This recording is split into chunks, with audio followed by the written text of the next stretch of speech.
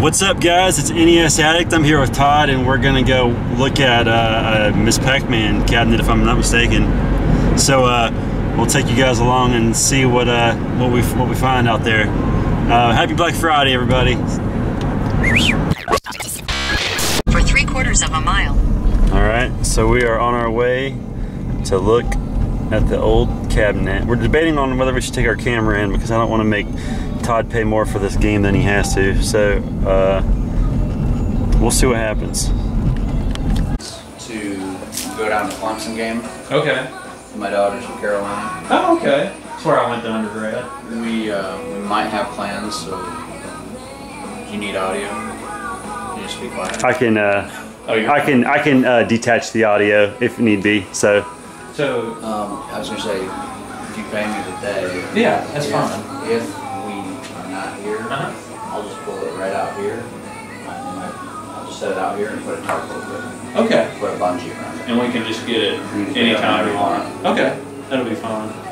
Well, let me grab That'd be your worst case scenario. Yeah. 140! We got the Miss Pac Man cabinet! And I think I can get it fixed because there is a video of a Donkey Kong restoration. I'm just saying. So yeah, so basically what happened was we went in, the guy said he originally wanted what, 200, Todd? He wanted 200 or even 250, but it wasn't working. But I hope that it's something simple because the back of it's off. And if any of you arcade fans know, there's a kill switch on the back and it was open. So I think it wasn't working because that switch wasn't depressed, but we'll see. But you didn't want to do that. No, I didn't want to do that. In front of him. Hey, let's just touch this kill switch and see what happens. Excuse me, sir. Can we increase the price by $50? Yeah. So basically the guy said that one guy called him yesterday and offered him, what, $100? Yeah, he was like, oh, I buy machines and $100 is the going rate. And then another guy said, oh, I restore machines and I'll give you $250, but you got to drive it like an hour away. So in my head I thought, okay, he wants, you know, 200 and he's not willing to take 100, and I had 20s out of an ATM, so I said, how about 140? He's like, oh, I could do 140. Yeah, so I didn't film during all the negotiations, but I at least got it into the in the garage after the deal was made.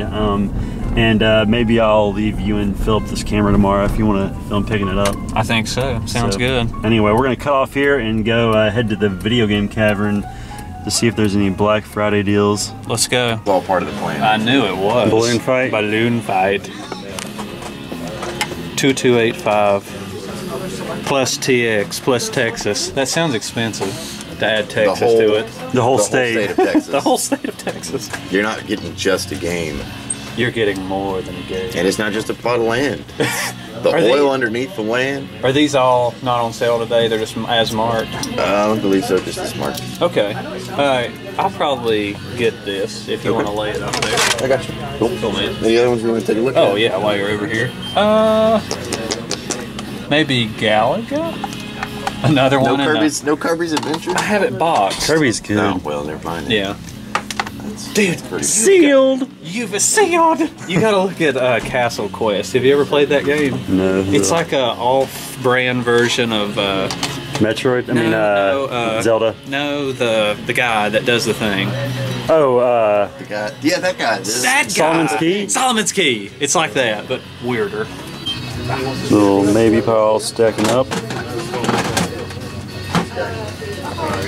Todd, what you looking at down there?